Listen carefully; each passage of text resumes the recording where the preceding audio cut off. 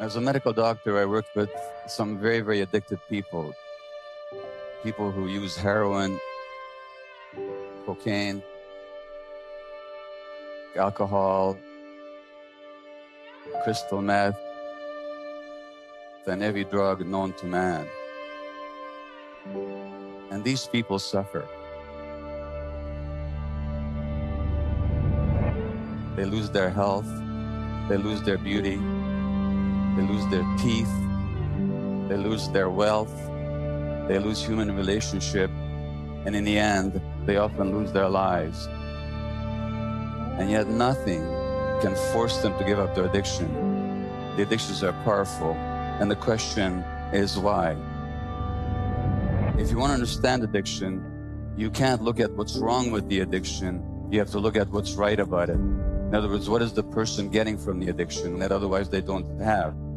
And what addicts get are relief from pain, a sense of peace, a sense of control, a sense of calmness, very, very temporarily.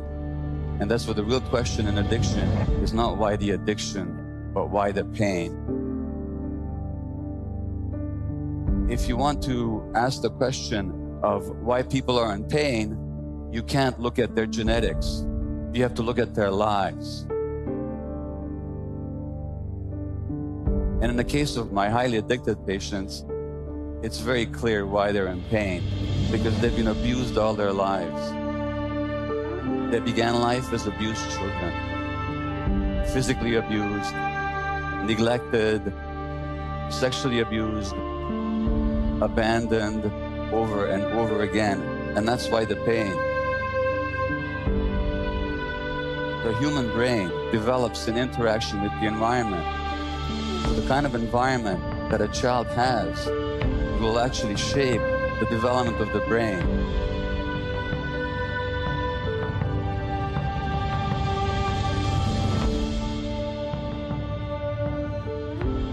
The Buddhists have this idea of the hungry ghosts. The hungry ghosts are creatures with large empty bellies and small scrawny necks and tiny little mouths, so they can never get enough. They can never fill this emptiness on the inside. And the addiction is all about trying to fill that emptiness from the outside. From that perspective, you can understand that there's many, many addictions. Yes, there's the addiction to drugs, but there's also the addiction to consumerism, the addiction to sex, to the internet, to food. For each person, there's a different way of feeling the emptiness. But the emptiness always goes back to what we didn't get when we were very small.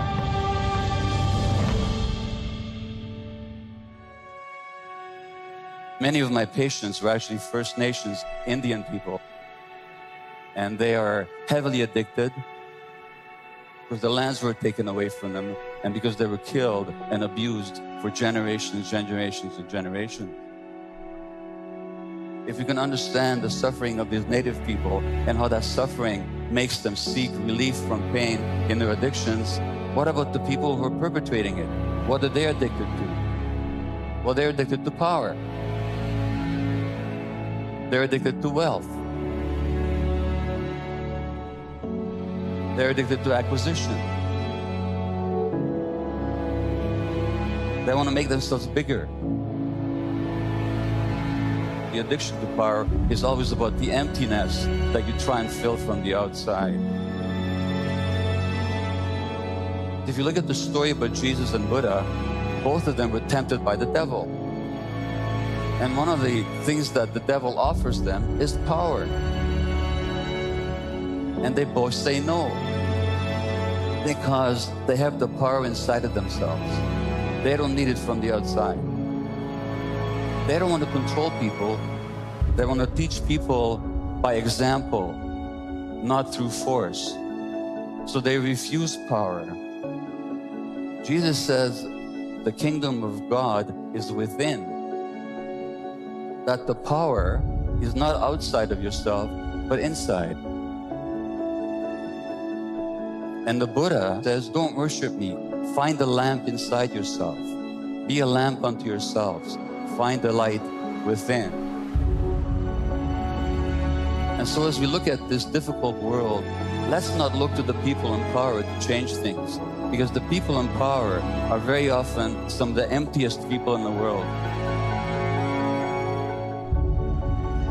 We have to find that light within ourselves. We have to find the light within communities. And in our own wisdom, in our own creativity. If we find that light within, if we find our own nature, then we'll be kinder to ourselves, and we'll also be kinder to nature.